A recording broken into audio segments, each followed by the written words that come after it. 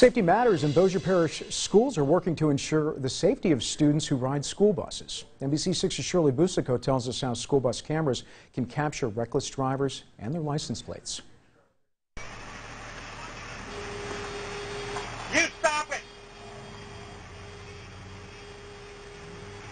Stop! Cries of frustration as a Bossier Parish bus driver tries to keep his students safe. Don't want that. We don't want accidents around our children. Obviously, the driver doesn't either. David Hadding is the director of transportation for Bossier Parish Schools. He says the drivers now have extra set of eyes, watching the roads. All buses have at least 2 cameras. Newer buses have 4 cameras, 3 interior and 1 exterior, to show what happens on every route.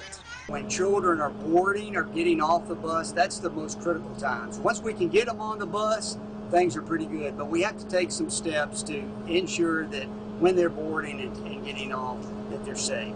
Haddon says drivers should know cameras are watching them, but most importantly, drivers should be following the rules and watching out for children.